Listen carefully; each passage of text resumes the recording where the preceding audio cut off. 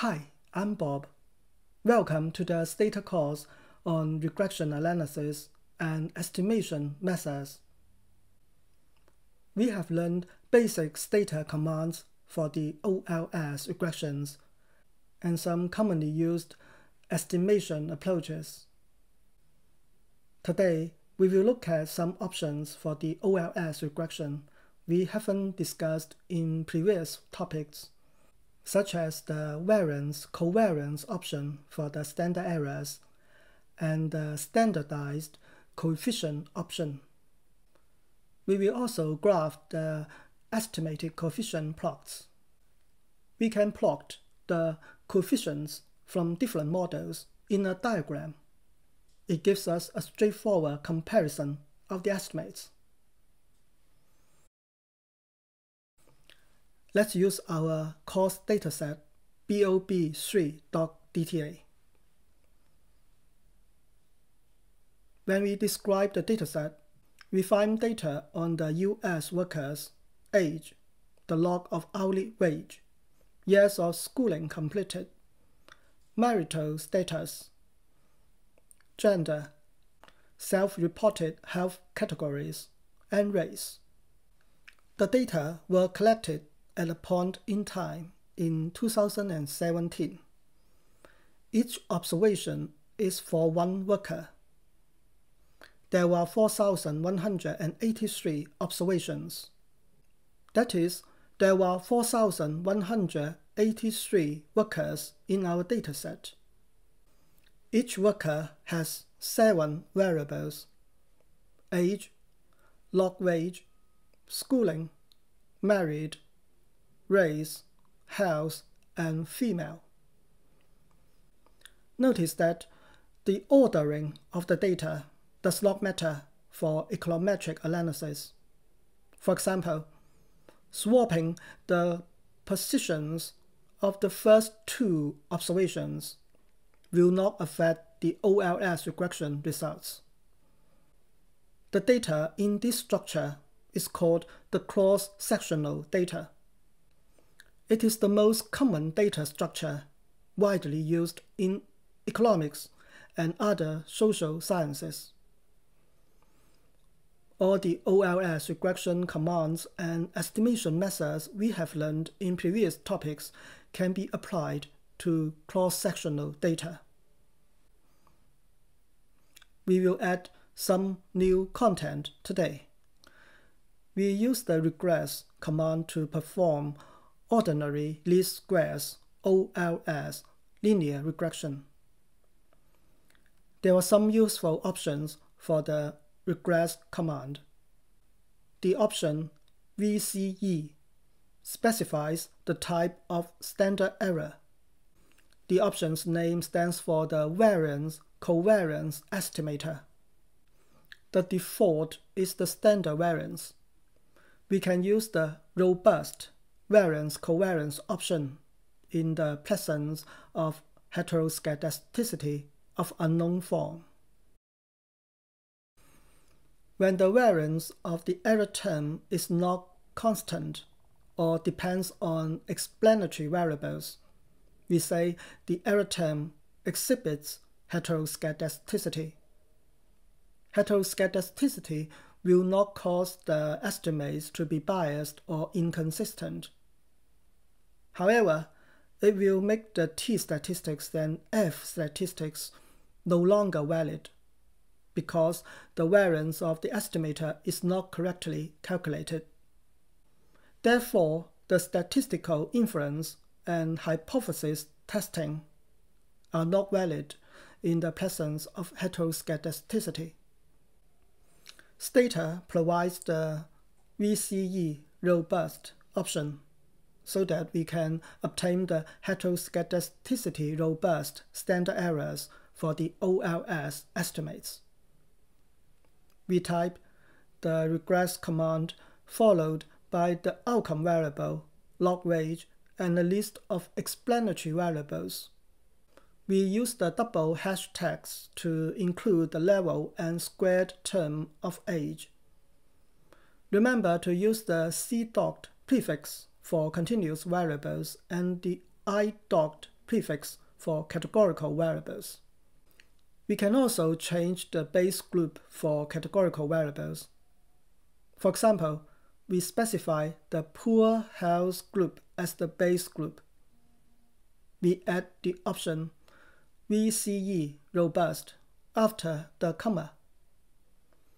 Stata computes the heteroscedasticity robust standard errors instead of the usual ones.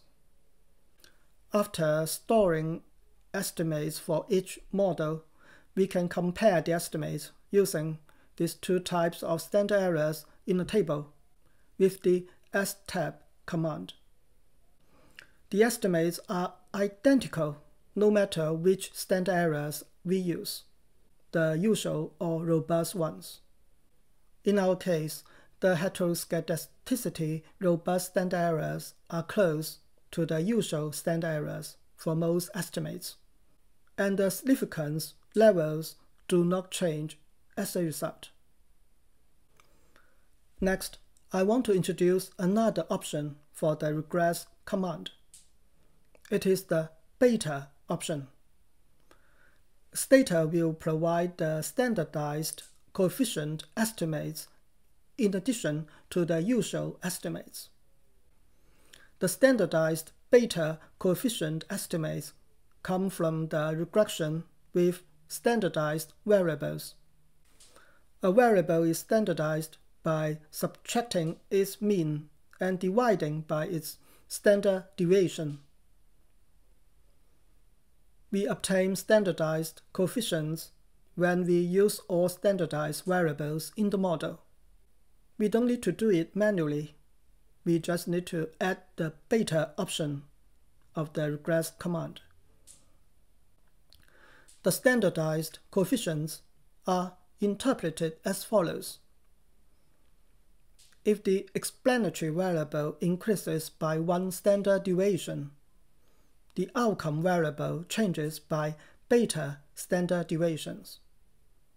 In other words, we are measuring effects not in terms of the original units of the variables, but in standard deviation.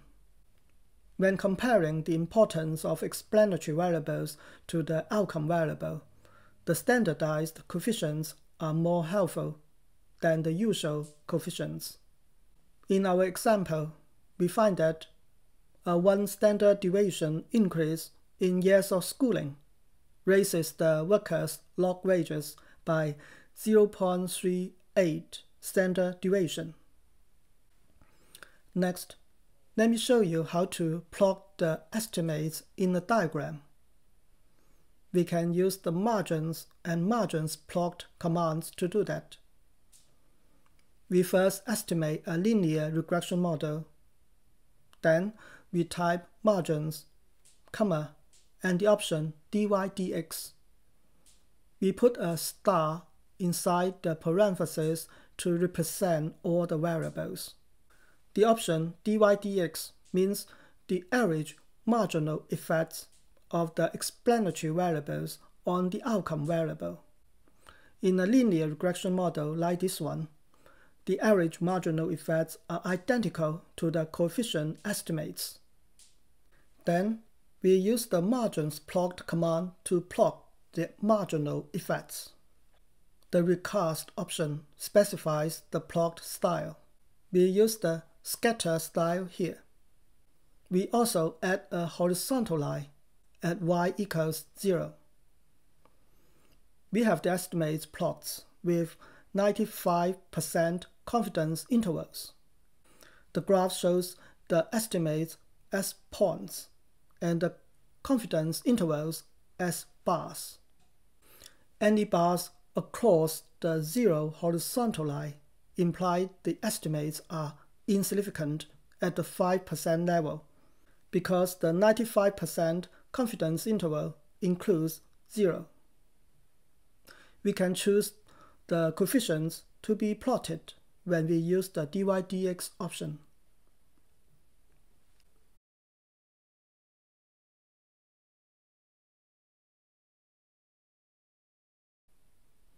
Another command is coefplot.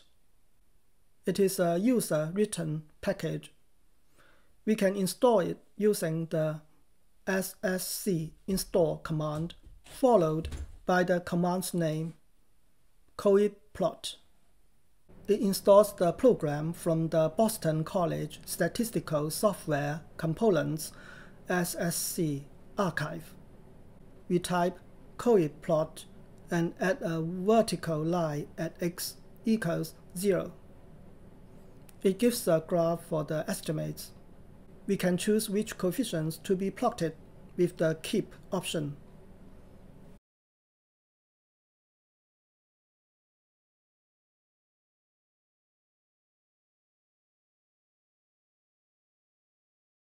After we store the estimation results from different models, we can compare them in a diagram with the coefplot command. We may want to know whether educational attainment plays the same role in wages for male and female workers. We can run two separate regression models and then compare the effects on the same graph. We store the results with the female and male names.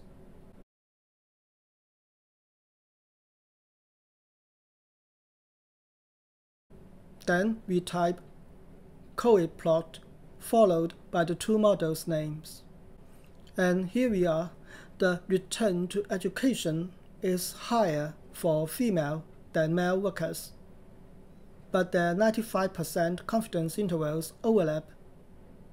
Compared to white workers, black men earn significantly less than black women.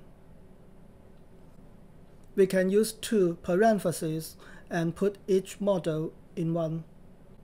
The markers, symbol, and color options are the same as we use the graph two-way command. Thank you for watching this video. See you soon in the next topic. Take care.